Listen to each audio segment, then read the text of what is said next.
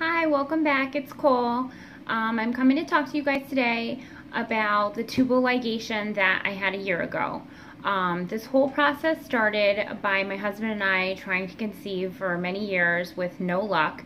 And then we started going to Boston, and I had found out a while ago that both my tubes were fully clogged. The doctor told me I was never going to have children on my own, that he recommended cutting both my tubes out, and I didn't know how I felt about that, so I waited a couple years and finally found Boston.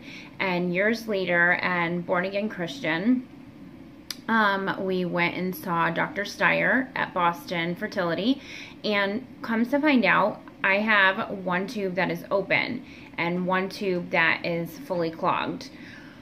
He told me that the reason why I wasn't getting pregnant was probably all the fluid that was clogged in my right fallopian tube was probably killing the egg or the sperm before they had a chance to meet each other.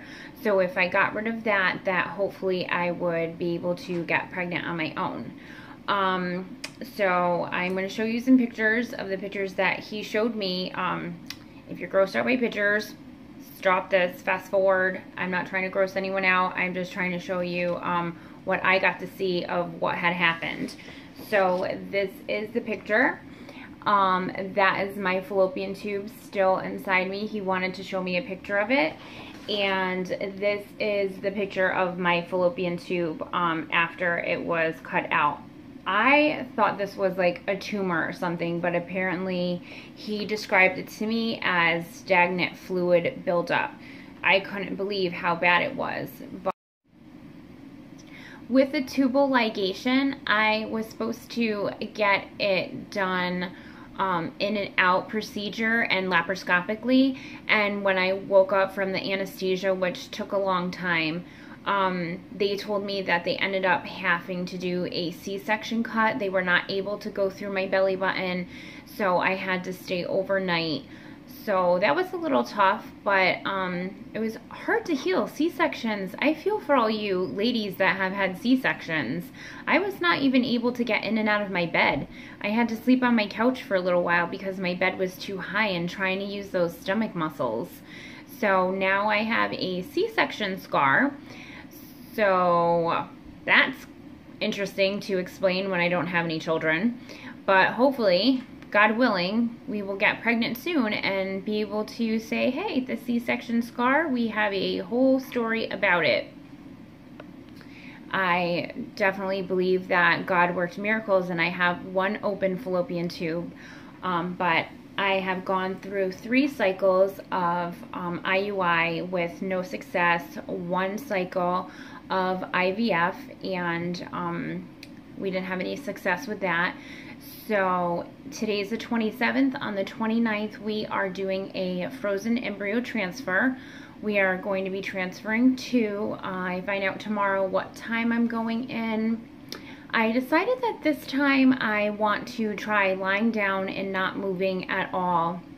And our IVF center, they have you go from the bed that you're laying on when you get implanted, move yourself over to a recliner and lay down for about 15 minutes, and then you're able to leave.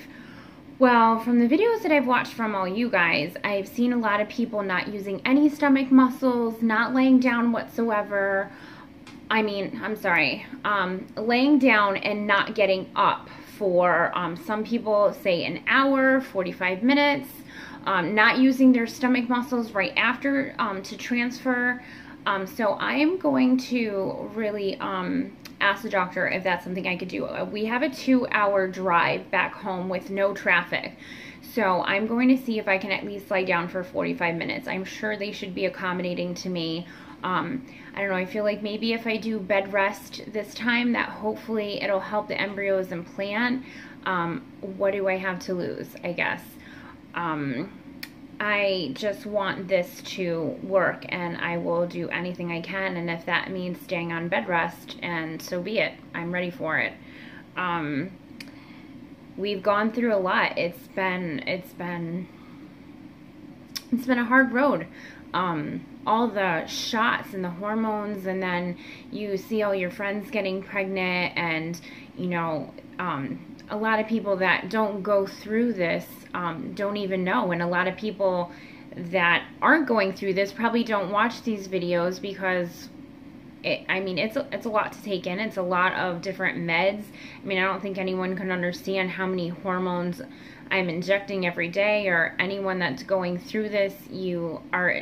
I can't even stand myself right now. I am so hormonal with everything that I'm taking, and this time the shots are hurting. The progesterone shots are hurting a lot more than they did last cycle. But I'm lucky I'm only on one shot, and I was on 3 last time, so I can't complain about only being on 1 right now. But the patches and the suppositories, it's a lot of hormones. I feel like I'm going crazy. I'm so tired and so hungry. Oh my gosh, I can eat anything. I'm hungry all the time. It's ridiculous. I'm just so hungry. But I'm sure everyone that goes through these IVF meds knows how hungry you can be. So hopefully I won't gain 1,000,000 pounds. And like I said, our embryo transfer is on this Monday, the 29th. So I'm just praying that these little embryos take this time, and we'll be on a new road and a new path, new journey to this whole IVF cycle. So thanks all for watching. God bless, and baby dust to all you TTCers. Lots of love.